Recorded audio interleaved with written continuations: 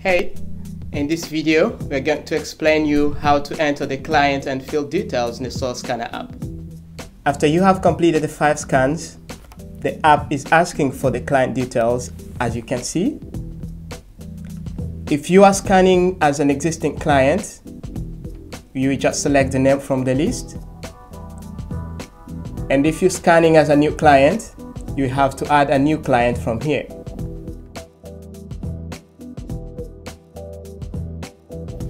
I will now create an account for a new client. After I clicked on Add New Client, this screen shows.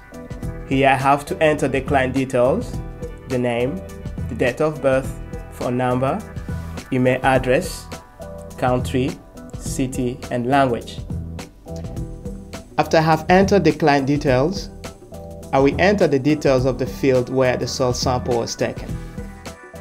I select Add New Field.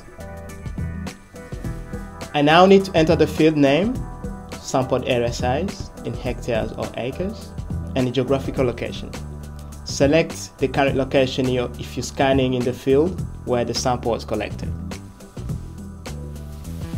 If you're scanning from another location, you can navigate on the map and select a field location where your soil sample has been taken. The next step is to add crop. Select a crop of your choice. You can select maximum 3 crops.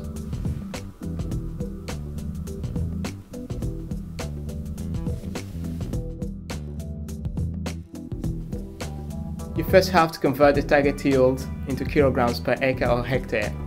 For example, if the field size is 2 acres and that you expect to harvest 10 bags of 90 kilo each, you would harvest 900 kilos per acre. Given a field of 2 acres, this will be 1800 kilos in total. And please remember to be reasonable and don't overestimate. A rule of thumb is that you don't go up beyond double yield. Okay, field details are now entered. Now we can complete the order.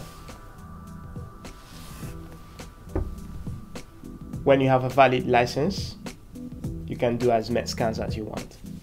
And now we wait for the report to be generated, and this takes about 3 minutes depending on your internet connection. When the report is ready, it will appear in the Reports tab. We will explain the results in the next video.